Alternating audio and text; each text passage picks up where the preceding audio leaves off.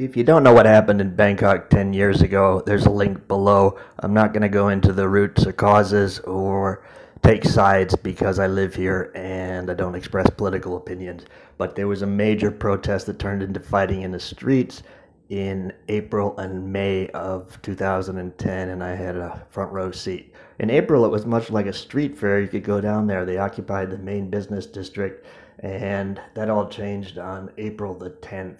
There was a conflict near Koh San Road. The army was ambushed by heavily armed members of the protesters. There was a small faction that was heavily armed, black shirts they called them, and they pulled back with the loss of life.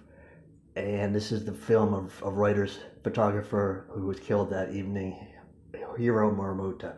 They lost 25 table rifles, 9 M16s. They had M79s already, and they got ammunition that night, plus a bunch of other equipment. There's a protester showing off his green-tip bullets, including 3 Type 85 APCs with 50 cal. They didn't use those, they burned them. That would have been a big escalation. After that, things got a little tenser. The barricades got better. I took a ride with this guy. I'll show you. That's his talisman of good luck.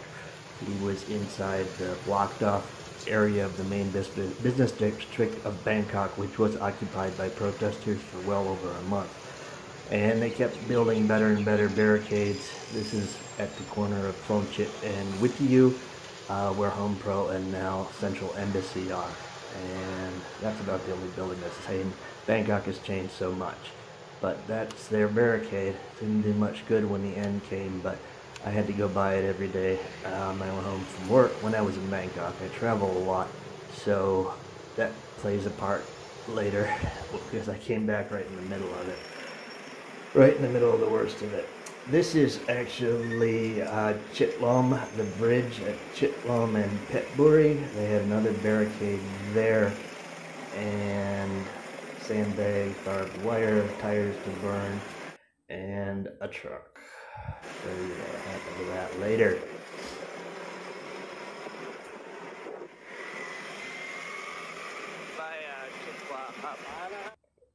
So I came back from business trip on the 14th. They were about to sign a peace agreement when I left, but I couldn't get home. I had to walk down the middle of the highway at Friday afternoon. Nobody was there. Things had gotten much worse.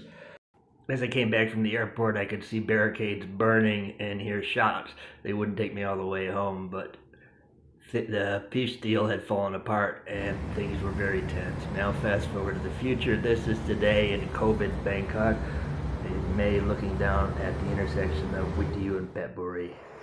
This is May 16th, 2010.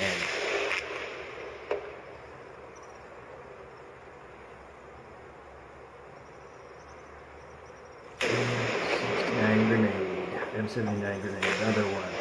And they're trading fire up and down the street. The government main line was to the right and the protesters were off to the left.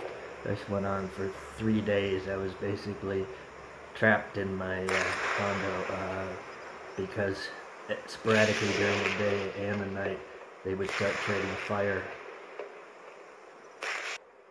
like that. Somebody complained at the time, why is it all shaky? Well, that's because I was crouched down behind the edge of my balcony trying not to get shot. So to get out, I had to go through sporadic gunfire. This is on Witiyu looking from the government lines to the Petburi. And I worked for Microsoft at the time. They eventually arranged a car to come in during a lull in the fighting and take me out. We were searched at roadblocks at the highway in Petburi and at Soi 3. They had another line, and then I got out, and next day I flew to Vietnam, and it all went to hell. On the morning of the 19th, the army moved in, and this is the barricade on Chitlom burning. This is foul footage of APCs taking out their barricades.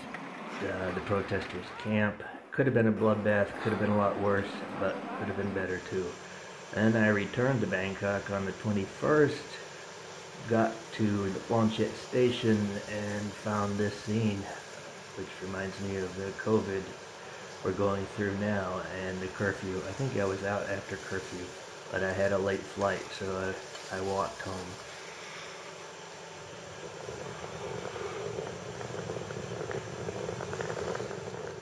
So the next morning I got up and walked down to check out the damage along that brewery, and just in my immediate area they hadn't cleaned up anything yet. All the trees along Petbury Road were full of bullet holes, all the signs, all the glass was blown out of the phone booths, bus stops.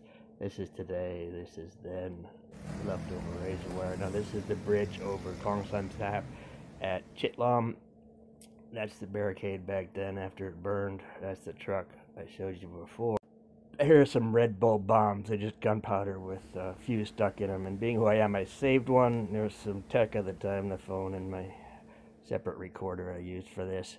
Here on the overpass on Petbury Road, and my building just up there. You can see it. I'll show you from the other side. But you can still see bullet holes. That's the entrance right there, and the exit is back here, usually, but they were shooting both directions down Petbury 10 years ago. More.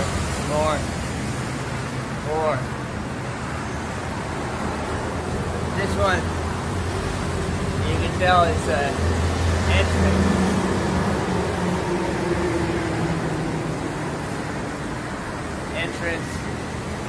That one might actually be an exit. They've replaced some of these, so it's not all symmetrical. Interesting times. What was achieved? Not a lot. Those tensions still exist in Thailand today, and I'm afraid it could happen again. Hope you enjoyed the video. Thanks for watching.